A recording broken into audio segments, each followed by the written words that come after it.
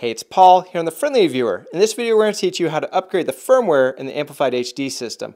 I'm going to put a link to everything that we talk about in the description below. Now let's get in the tutorial.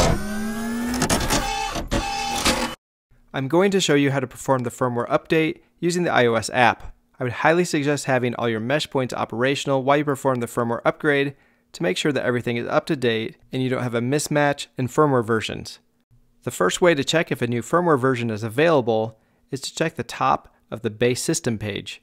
If it says new updates are available, simply tap that area to get to the firmware update screen. The system will then check for new updates and show you the current version and the version that it's going to upgrade to.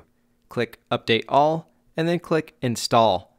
The warning is going to tell you that you can't use the Amplified HD system during the update. Next, it will install the system, which will take around a minute to complete. Once the system boots up, you may need to reopen the app since the Wi-Fi system will be down during the update. After that, the firmware should be up to date. The other way is to tap on a device, scroll down to the information section and tap Firmware Update. It will check and see if the firmware is up to date. If not, you'll be able to update it from there. Overall, the process was pretty simple and easy. If you want to watch more videos about the Amplified HD system, check the description below for links to all those videos. Hit that like button if you like the video, and also subscribe so you can watch more videos just like this one. This has been Paul with how to update the firmware in the Amplified HD system. Thank you for watching.